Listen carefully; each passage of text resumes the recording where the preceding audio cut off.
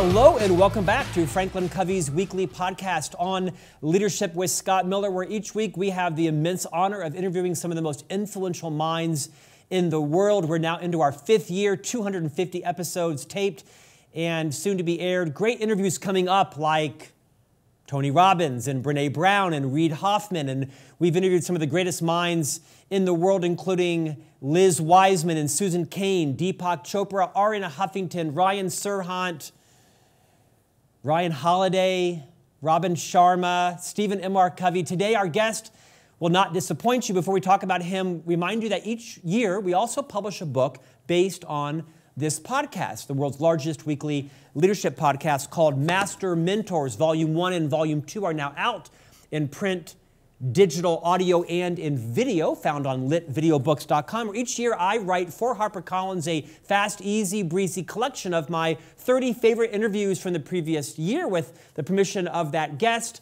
I pull out one transformational insight from them and write a chapter about that. Hope you'll pick up a copy of Master Mentors, Volume 1 and Volume 2. Volume 3 coming out in the fall of 2023, on our way to 10 in the series. Today's guest is the seminal author. He is the founder and principal of the Black Swan Group. His name is Chris Voss, and he's authored a book that has sold nearly 4 million copies. You know it as Never Split the Difference, Negotiations as If Your Life Depended on It, and he would know something about that as being a former FBI hostage negotiator. Chris, welcome to On Leadership. Yeah, thank you. It's an absolute pleasure to be with you today. Thank you. Chris, no podcast is complete until you've landed Chris Voss, so we're honored to have you teach us today a little bit more about negotiation. Chris, I've spent the better part of my nearly 40-year career in sales leadership, and marketing, where, of course, the essence of that is negotiation and compromise, seeking third alternatives. Today, you're going to teach us some insights around the role that empathy plays in negotiation. I'm sure you'll share some great stories on what are some of the great tenets of not just hostage negotiation, where your life depends upon it, but perhaps even in sales and relationships, and sometimes paying your mortgage depends upon you being a great negotiator. Chris, talk a little bit about the Black Swan Group and what led you to write Never Split the Difference. Yeah, well, when I started on this whole journey of learning hostage negotiation, crisis intervention, it just seemed to me to be too powerful to just be limited to hostage negotiation. I actually started by volunteering on a suicide hotline and started applying that into my daily life and just kept doing it. It was effective. Like, everybody wants to be understood. You don't have to be in crisis to experience how transforming it is to be understood. And continued on the journey while I was still an FBI agent, started to collaborate with Harvard because I want to learn more about negotiation. I figured, that was sort of the mecca of negotiation knowledge. And when I was there at Harvard, they said, look, you guys, you're doing the exact same thing we are. The stakes are different, but the dynamics are the same. So I ended up teaching at Harvard Law School in their negotiation course. And then when I got out, I was just ready. When I left the FBI, I was ready to put this into business and personal life, and taught in a couple of business schools, made my students use the skills in their everyday life, and then put it together enough that my son and I, Brandon, we thought we had it pulled together. We put a book out. And like I said, it has done extraordinarily well, selling nearly 4 million copies. Don't know anyone who's not a sales leader that hasn't read Never Split the Difference. Chris, let's jump right into the concept of negotiation. You say that people tend to have 2 basic needs when they're in negotiation. They are to feel secure and to feel in control. Will you expand on those to open us up today? Yeah, and what they really don't know is how much they need to feel understood. But yeah, people feel secure. You don't want to be threatened. I mean, one of the first moves to get into really collaborative negotiation is removing yourself as a threat to the other side. It could be as simple as your tone of voice. Your tone of voice before you've finished a sentence begins to shape in their mind whether or not you're a threat. Those of us that are natural born assertives, I'm a natural born assertive. I think of myself as direct and honest. That feels, on the other end, is blunt and attacking. So if I don't watch my tone of voice before I finish the sentence, I'm perceived to be a threat, taking them out of security. And then further on down a continuum of security, what happens when you feel out of control? I mean, you start to panic, you know, your fears kick into gear, the reptilian brain, or however you want to refer to it. Survival mode. Survival is largely negative. Very difficult to make an effective long-term deal with someone who felt out of control through the process. They're very likely to not perform on the deal, which is your real big problem. Yes is nothing without how. You don't get a how, a good how, then your yes is never going to do you any good. I mean, that's an important point you mentioned in your book, is that kind of yes doesn't matter without the how. Riff on that. Yeah, well, you know, there's, unfortunately, there's something out there called momentum selling, or the yes momentum. Fortunately, unfortunately, you know, at one point in time, getting somebody to say yes, a succession of yeses. It's taught as each yes is a micro agreement or a tie down, trying to get commitment. Now, that at one point in time, that was probably a good approach. But people have been flim-flammed, they've been bamboozled, they've been talked into bad deals over yes, and suddenly they find themselves in the middle of a bad deal. So people are sort of yes abused globally. And if so, your yes could be a counterfeit yes. There's three kind of yeses: commitment, confirmation, and counterfeit. Vast majority of yeses are counterfeit. You think you got to deal with a counterfeit yes with no how, that deal's never going to happen. So when you shift out of yes and you really get into how, those sorts of problems go away. How are we going to do this? How are we going to move forward? How are we going to talk about this if we run into problems? There isn't a deal out there that at some point in time doesn't have an implementation problem. You bring that up before it's happened, you've already paved the groundwork for fixing it with the least amount of friction. Chris, another central, well said, by the way. I mean, how many deals have I managed or led or been involved in where you got a yes that was perhaps out of fatigue or coercion or whatever, whichever the three C's you talked about, and then implementation just, you know, goes, you know, skiwampus on you. One of the big themes of your negotiating methodology. By the way, that's a scientific term that I like an awful lot. I'm going to use it, skiwampus. Yes, well, please quote me on it. My gift to you. Thank you. Merry Christmas, right? Merry Christmas to you, sir, and Happy Hanukkah. An important part of your book is about displaying empathy. It's a central theme in negotiating skills. Talk to us. We hear empathy every day from every thought leader, but you have a bit of a different take on the importance of empathy and the role empathy plays. Talk about empathy as it relates to becoming a skilled negotiator. Yeah, initially it's a barrier that's really hard to wrap your mind around it, but once you get to the other side, you know the phrase, it's not about you. When you start, empathy is displaying to the other side that you understand where they're coming from. And this is when I really started to collaborate with Harvard. And I knew that we were going to think the same way they did, because Bob Mnookin wrote this great book called Beyond Winning. It's principally a book about negotiating for lawyers. But in it, you know, Bob talked about empathy, and he said, it's not about agreeing or liking.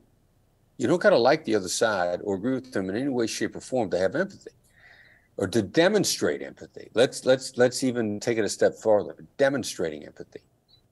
And I remember as a hostage negotiator, I'm like, wow, how am I supposed to have empathy with somebody from Al Qaeda? That's just not going to happen. Or sympathy. How am I supposed to have sympathy? How am I supposed to agree with somebody from Al Qaeda? If agreement or liking is a necessary element of empathy, then I can't do that. But if it's not, if it's just demonstrating understanding, articulating what their point of view is, with no agreement, no disagreement, no liking, just stating it out, then I can use empathy, I can display empathy with someone from a terrorist organization anywhere in the world. And, you know, I'm not picking on Al Qaeda is the most visible, but there's terrorist organizations everywhere. It was my job as a hostage negotiator to connect with them and change their behavior. Connect via empathy. How do you do that? Just articulate how they see things.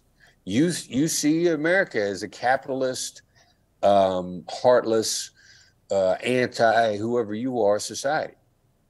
I've said that to no shortage of people in terrorist situations. I didn't agree that it was true. And that's the hard part, because if you're going to display empathy, display it, make the other side feel understood, you say it in a way where you don't agree that it's true. It's just you recognize their point of view, and you prove to them you recognize their point of view by articulating it. That ends up being transformative for the other side. In fact, Chris, I think in the book you call it calculated empathy.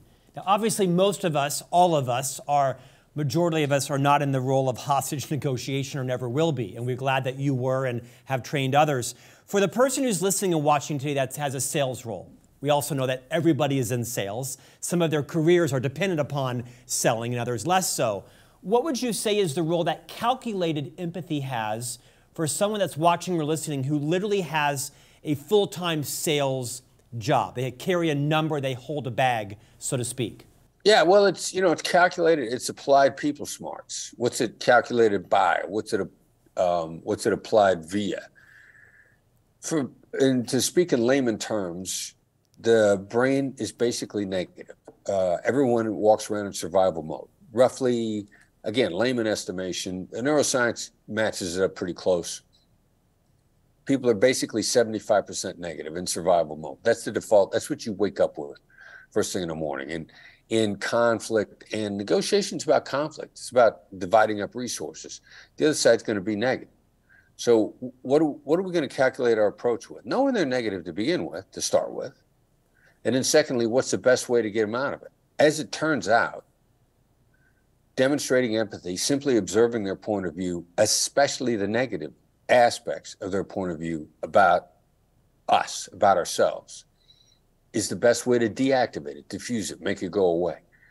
The negativity in their head is the elephant in the room. You don't make the elephant in the room go away by denying it's there. And you do less harm, but it doesn't really help to ignore that it's there. What's the best way to get rid of the elephant in the room, the negative emotions that they woke up with because that's their survival mode? Call them out.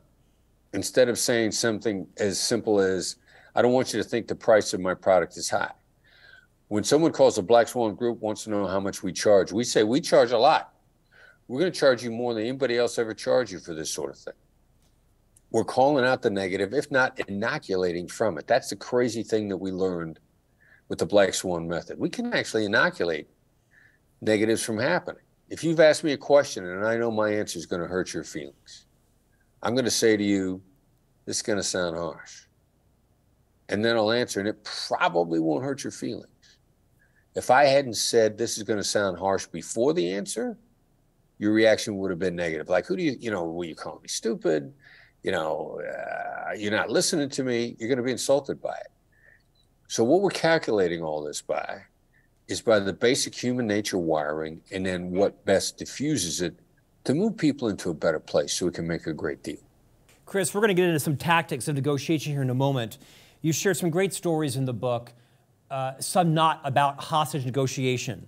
Although you might call buying a car hostage negotiation, you share a great story about your Toyota 4Runner and your negotiation for that. For those of us out there bracing for that this season, walk us back through how you bought your Toyota 4Runner and what are some of the replicable lessons all of us can take when we're up against that kind of negotiation. Yeah, it's a great example because how do you deactivate the other side's arguments against you? So I found this Toyota 4Runner, and it was this beautiful red color, salsa red pearl. Now that was just like, to me, that was like the coolest, most attractive color. I mean, I loved it. And I'd wanted a brand new Toyota SUV for a long time. And like my desire for this truck was just like oozing from my pores. So when I started to talk about this guy, and I came in with a very low offer, and then I said, I got to tell you something. I'm embarrassed to make this offer because this truck is beautiful. Like, I'm in love with this truck. I mean, this is the sexiest color I ever saw. And I've looked around and I can't find another one like this for well over 100 miles. And it's worth every penny of what you guys are asking for. And then I hit him with the empathy precedes assertion. I said, but how am I supposed to pay that price? And I had just articulated every reason why this guy was going to talk me into buying a truck.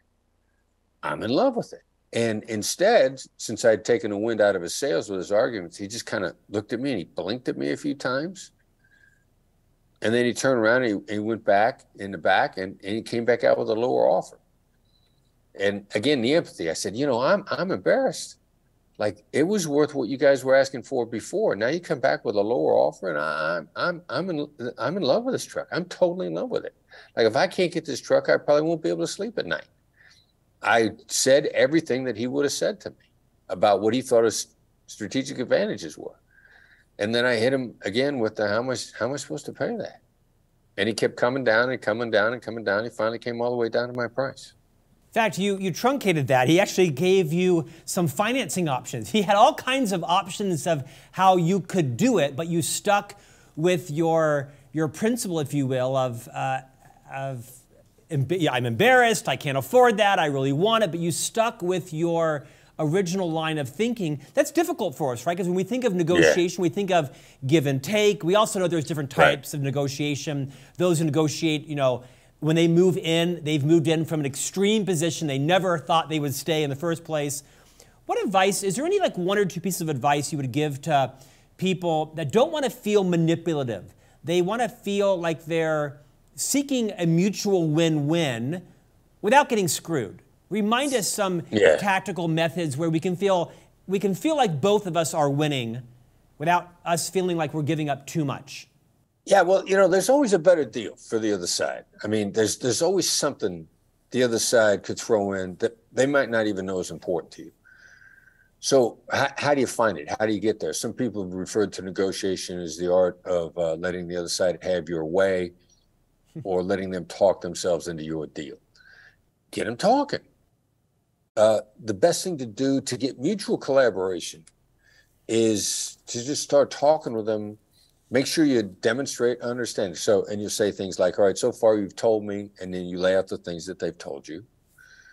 And then you follow that up with, as a result, you feel, and lay out what you sense they're feeling.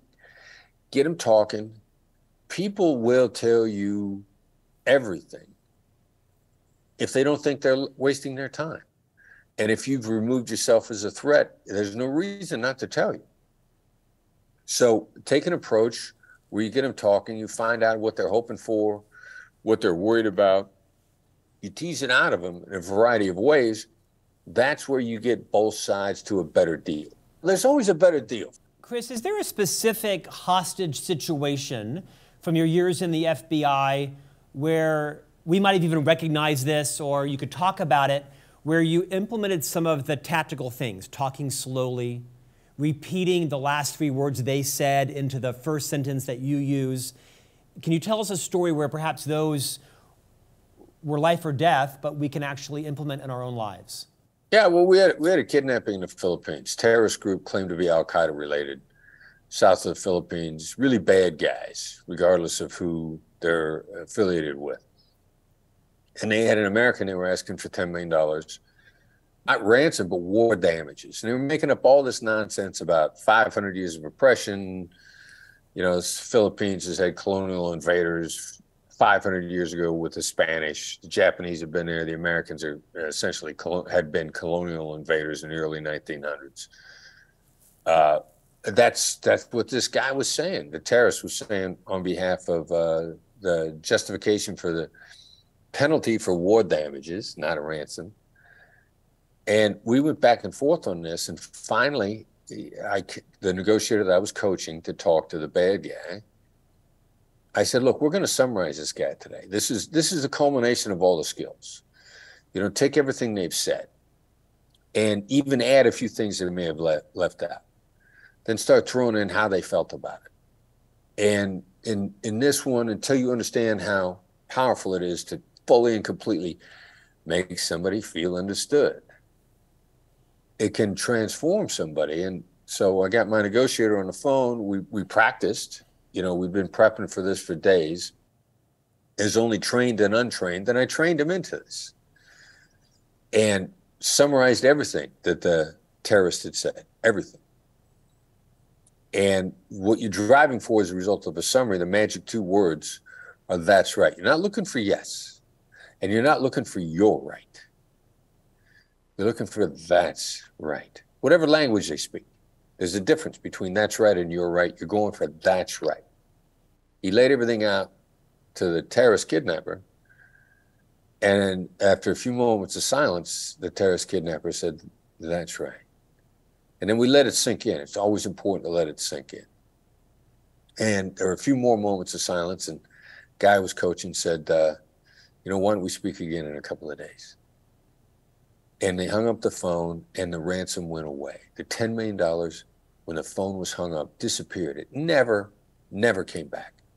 Kidnapping took a couple twists and turns over the coming months.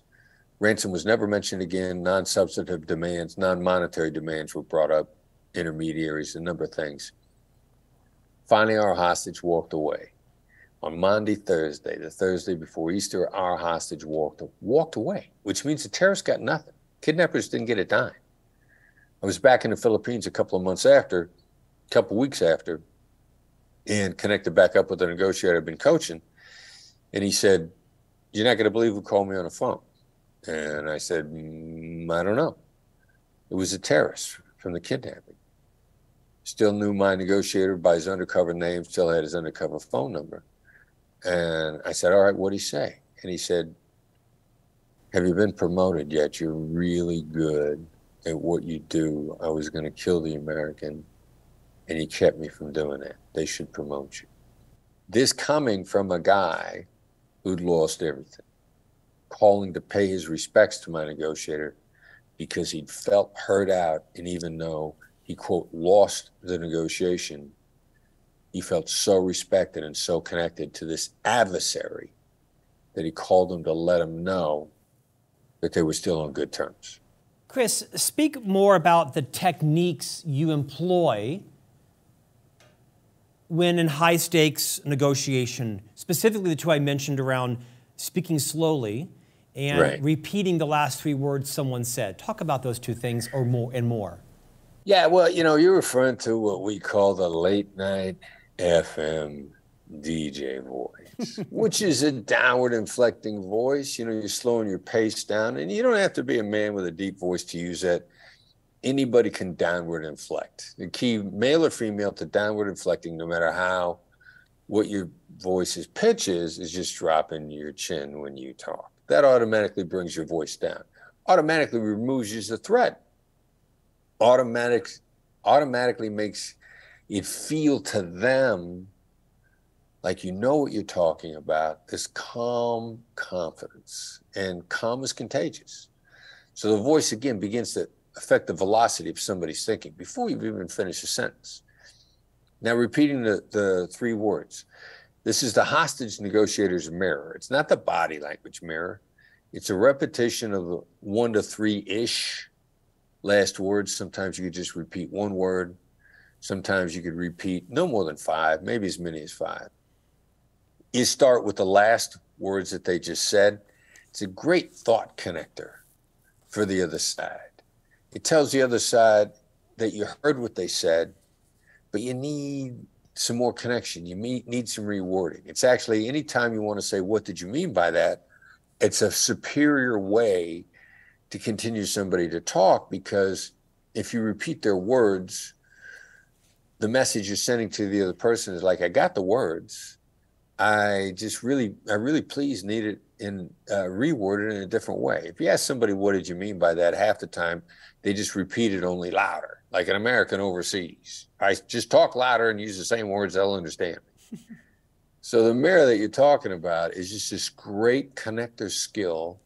It's a great negotiation skill for introverts or for analytic types that don't like to say a lot, because you don't got to say a lot to mirror. You just repeat the last three words of what they just said, or maybe you can move it around and select 1 to 3 words that you want to dig into, you want to find more out about. So the mirror is a great skill to get the other side talking. You mentioned this earlier in the interview, and again, I'd like to speak perhaps to those people who are finding themselves in some sort of negotiation every day, which is all of us, but primarily those who perhaps are the lifeblood of every business, which are those that are actually selling. You know, not much happens until you sell something and can fund the rest of the company. You talked about sort of giving the bad news up front, maybe even sharing all the issues they're going to have. You know, you won't find this with us, or expect us to be more expensive than the other, or perhaps maybe confessing your own sins up front so you neuter them. Is there a time when that goes overboard? What's the best calibration of sort of putting on the table the elephant in the room so that you can, brush it aside, or worst case, perhaps it becomes the focal point of the customer? What's the right calibration of that? Yeah, well, everybody knows all the things you'd like to deny. Your gut instinct tells you this either is a problem or could be a problem.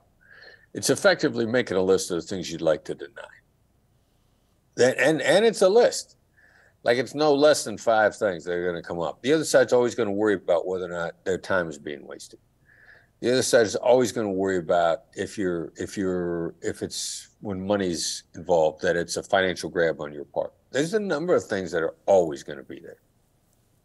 Make your list, and then drop them out there about 3 at a time. Say, you're probably wondering whether or not you're wasting your time. You probably think we're asking an awful lot. You probably got a lot of pressure under you. You probably got better things to do than talk to me. 3 to 4 at a time. Your list should be no less than 5. It might be as much as 15 or 16. Read the moment. Gather data with your eyes. Effective pauses, and we call it dynamic silence. If the other side is not reacting, it doesn't mean you're missing. It means you're on the right track. It's a really counterintuitive response to getting the negatives out of the way, getting rid of the elephants one at a time. A lot of times people who are new to it say they didn't react, so they're horrified that they're missing the mark. Not reacting is you're on the right track, and you got to keep going. You keep going until the other side stops you and says, oh, ho, you're being too hard on yourself. Or they're going to give you a clear signal that you've sufficiently deactivated the negatives. Now, what happens if you bring something up that they weren't thinking about? Here's the ridiculous answer to that. It doesn't plant that negative, it inoculates them from it. That's why I said, if you ask me a question and my answer's going to make it seem dismissive of you, or that I don't think you were paying attention, you haven't felt the negative yet, but I'm going to say, this is going to sound harsh. And that will have inoculated from the negative response. So this approaching the negatives by calling them out is a ridiculously powerful way to move forward as quickly as possible and make great things happen. Chris, in the book, you list several types of negotiating styles, right? There's a whole, most self-help books, and I've read a few, 1,000 of them, talk about, how to deal with difficult people, how to deal with, annoying bosses, how to deal, no one ever writes a book about how to deal with you, like how do others deal with you, because it's always the other person. You write, in particular, 3 styles of negotiation techniques, right. The analyst, the assertive, and the accommodator, recognizing that all of us have that style as well. Will you talk about each of the 3 of these? First, the analyst. What's the best way to deal with someone who is the analyst? And perhaps what's the best way to understand when you are the analyst as well? Talk about the analyst first. Analysts are highly sensitive to a couple things. They hate disagreement. They hate conflict. They see conflict as one possible set of behaviors and many sets of behaviors, and they see conflict is incredibly counterproductive. Like, you never disagree with an analyst. If you got a different point of view, analysts love data. So instead of saying to them, I disagree, you say, look, let's compare data. They'd be happy to do that. They'd be happy to open up and talk with you. They just don't want disagreement. They also tend to be very thoughtful.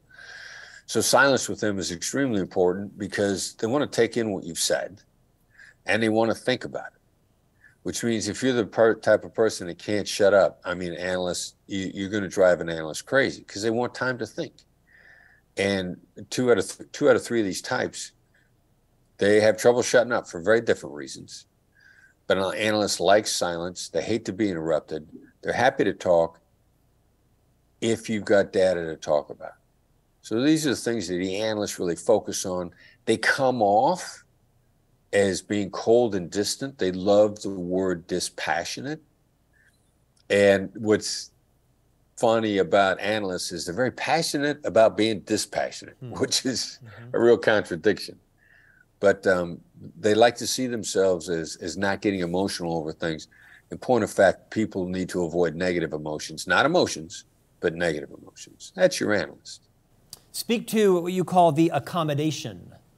Yeah, the accommodators. I mean, they love positive interaction. They're naturally upbeat. They smile a lot. They laugh and they joke around. They're very likable. They want to be liked. They want you to like the interaction. Analysts or accommodators tend to make more deals overall than the other two types do. They tend to be hope-based deals. And as we all know, hope is not a strategy. So while the analysts make more deals, they always hope that things will work out, and the implementation could be all over the place. I mean, nothing but problematic implementation with accommodators because they were hoping things would be okay. And when they knew about something that was going to be a problem, they hope it'll go away and they don't talk it through or mention it.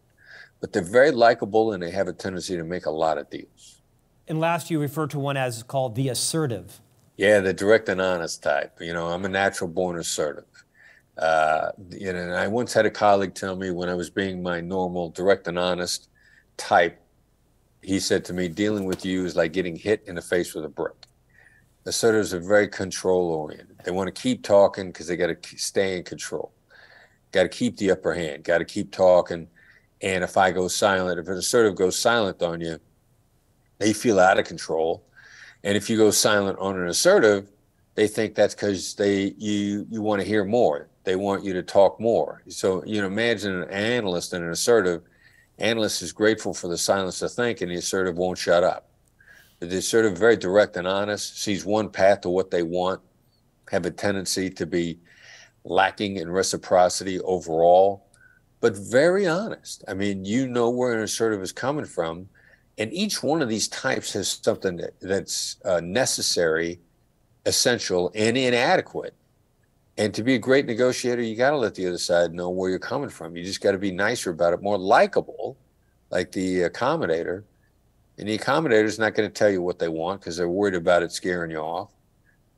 So that's where they fall short. Their likability, but they lack assertion. And the analyst will talk with you. They're not terribly likable because they seem cold and distant. And they're less assertive on what they're putting forward because they don't want the conflict. But each type has a natural skill that's really essential. If coupled with the other skills, they can be great. Chris, broad question, but what do most of us get wrong when we approach negotiations? Going first. I mean, there's all sorts of bad instruction out there. Go first, make your value proposition, anchor high. Like anchoring high drives deals from the table that you should have made, and you never know, and which means you wasted your time. So going first and anchoring high are bad habits. However, first you go, we like to say he or she who speaks first loses. Also, he or she who speaks most loses. So let the other side go first. If they're talking more than you are and they talk first, you probably gathered a lot of great information, developed a great rapport with them, and they're going to be much more amenable to working with you, and they're going to avoid working against you. Valuable information. Beyond that, is there one thing you would implore all of our listeners and viewers today to say, if you can stop doing this or start doing this, beyond talking most and going first, what's one thing that would improve everyone's negotiating competency? It would really be inviting the other side to talk first. I mean, making sure that the other side has heard you out. Now, you may need to put a little encouragers here and there, probably your tone of voice. 2 out of 3 people have a bad tone of voice, the assertives and the analysts. Their tone of voice is counterproductive.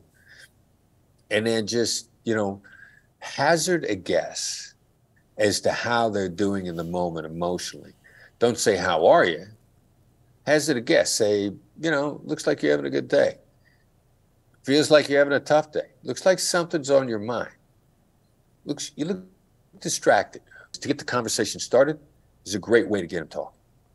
Chris, our time is ending, but I have to ask this question, and it's very Donald Rumsfeld-esque. You say there are 3 types of information: known knowns, known unknowns, and unknown unknowns.